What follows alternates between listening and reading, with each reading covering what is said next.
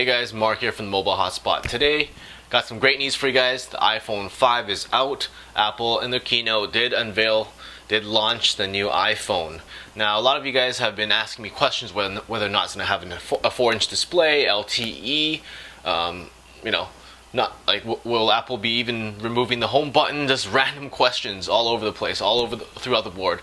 And I'd like to confirm that the iPhone 5 will have a 4-inch Retina display. So all the leaked images are true.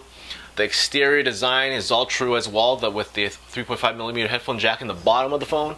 And everything that was leaked online, all the rumors, basically came true. And that's a good thing, because a lot of people were wondering, a lot of people weren't sure whether or not the iPhone 5 will be a lot different from the 4S. And in my opinion, it looks different, yes, but not really that different. It's more of a evolutionary design. Of course, little things like the speaker grill and the connector port down below to charge and sync is smaller, also to aid the thinner form factor. So a lot of things have changed, and I think it's for the better. So the iPhone 5 will be available in Canada starting September 21st, with pre-orders starting September 14th, which is a couple days from now. It will be available at Bell, Telus, Fido, Rogers, and Virgin Mobile, starting at it's probably going to be $199 or $149.99 on a 3-year contract, depending on the carrier you're with.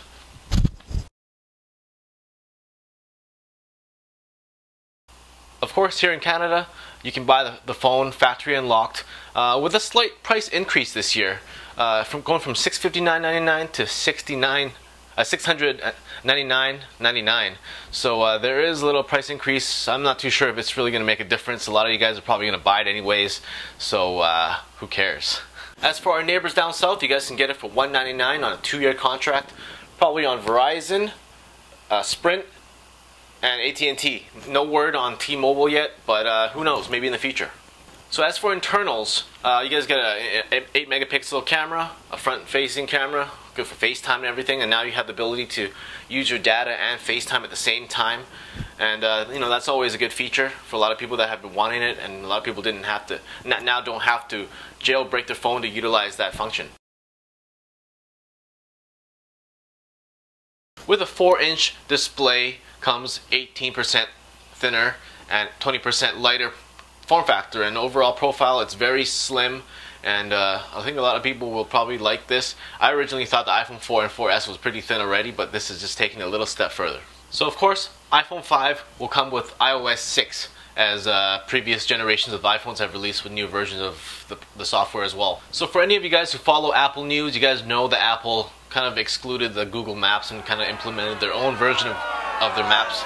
And the new system looks pretty good based on the demonstration, and we will be taking a good look at it during the review process. Now, the 8-megapixel camera probably hasn't changed, probably did some minor improvements, but overall the 4S camera was already good, so I mean I don't see them ever going backwards, so it's probably improved overall, but we will find out in a review. And Apple included new earbuds as well, a big change from the previous iPods and iPhones as well, so this is probably a good time to change everything, since the design has finally changed from the 4S and now the 5, which kind of calls for a new headset.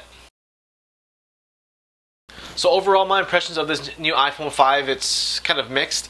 I was already expecting something like this, and the design hasn't changed drastically, as none of the iPhones in the past have really changed that much anyways. The operating system still looks pretty much the same. You guys can hate it or love it, that's up to you to decide. I find it boring. I find that iOS 6, hopefully iOS 7 will be a big change for all of us. That might actually bring me back to iOS and iPhone, and we should see what happens. So that's my video about the iPhone 5 being launched, and it should be coming out on the 21st.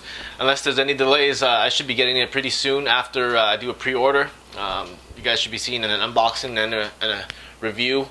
It should be pretty exciting. So leave your comments down below. Let me know what you guys think. Are you guys going to be picking this up on the day it launches, on the day it releases, or are you guys doing pre-release? Whatever you guys are doing, let me know down below. If you guys like this video, give me a thumbs up, helps us out. Subscribe to our channel, watch all our videos, and talk to you guys later.